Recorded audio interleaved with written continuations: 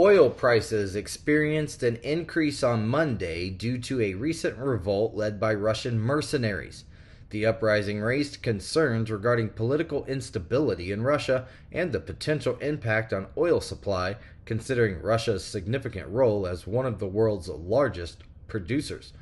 Both Brent and U.S. West Texas immediate crude futures saw a 0.4% rise on Monday, although their earlier gains of up to 1.3% in early Asian trade were slightly reduced, Reuters reported.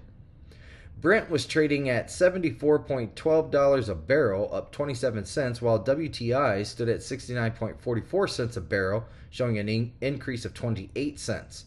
A potential clash between Moscow and the Russian mercenary group Wagner was averted over the weekend when the heavily armed mercenaries withdrew from the southern Russian city of Rostov under a negotiated deal, halting their swift advance toward the capital.